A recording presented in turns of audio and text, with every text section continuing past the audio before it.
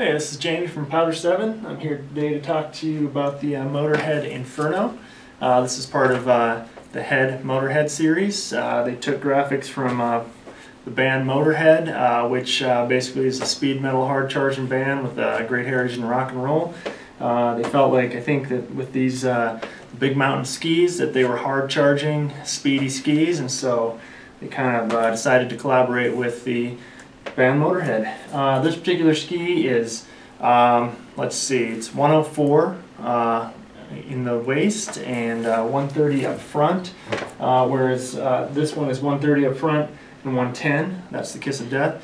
As you can see, this one has a lot more of a side cut to it, and in terms of the waist width, it's definitely more of a crossover ski between someone who spends 50% of the time on the groomers, 50% charging the big lines. It's still going to float fairly well in powder.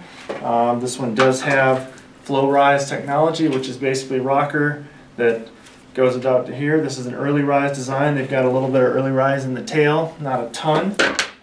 Similar to the other big mountain skis in this category. It does have full sandwich twin tip design, full ABS sidewalls, so these are definitely burly skis. If you're looking for something that definitely is going to get you from lift serve stuff also into the backcountry, doing some cliff drops, skiing some powder, I think the Inferno would be a great one ski quiver for you. Similar to the Kiss of Death in a number of ways, but just a little more versatile due to that 104 waist width under the tail. This is the Head Inferno.